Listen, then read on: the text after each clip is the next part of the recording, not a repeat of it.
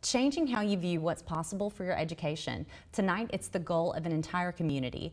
Dozens of organizations came together at Calhoun Community College to show parents and students that they're not in it alone. Renata DiGregorio has the story.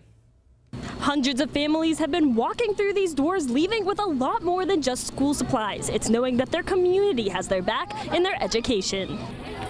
How much do you spend on back-to-school supplies, and how does that impact how you view what's possible for you or your child's education?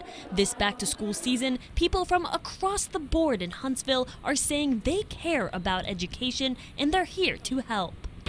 There's nothing more important in this community than education. We're going to teach them to do math, and we're going to build rockets like that. Have a great school year, okay?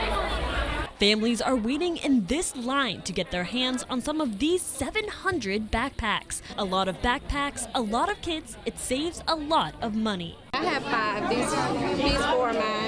And this. So you have to kind of probably adds up.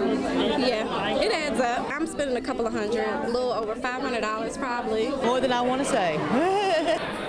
The need for me is not just to give away backpacks, it's really to help people understand that success is possible and that there are the tools in place in our community to make that happen. Cherie Sims is making sure her kids dream big when it comes to their educations. Because I have one that's college bound now, so there was a lot of information out here for them. Helping make every opportunity available, it takes a village. Putting the Valley first in Huntsville, Renata DiGregorio, WZDX News.